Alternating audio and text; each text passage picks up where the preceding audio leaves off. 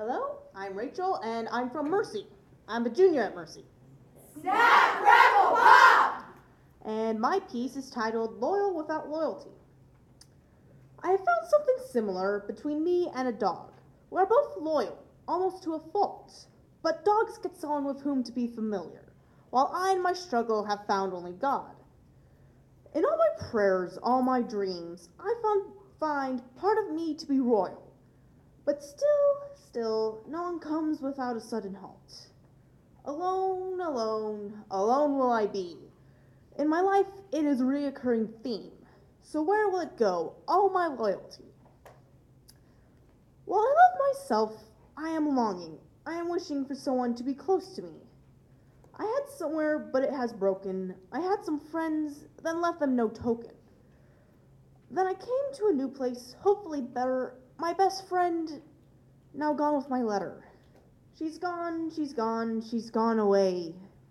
I had to say goodbye a long time ago. There it is, this reoccurring theme, that all that was is now just a dream.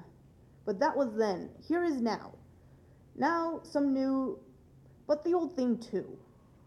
The theme of my life is my loyalty will die.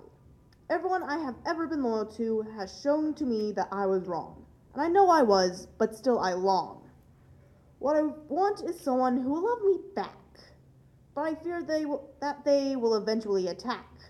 My heart is covered with lacerations, so I do my best to make conservations. But still I hurt some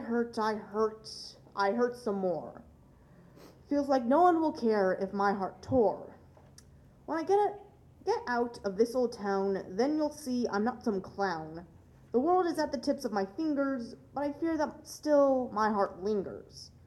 My poor heart is filled with regret, so I will write before I forget of what has happened, all the good, the bad, and everything from her hand. But most of all will be the fury from all the knives and the worry that I would never hear in the end the single word of friend. So somebody, won't you please see how lovely I can be? Though I ask you, do not tease. Please be patient, please be kind, and know I'm sorry for my mind. Woo!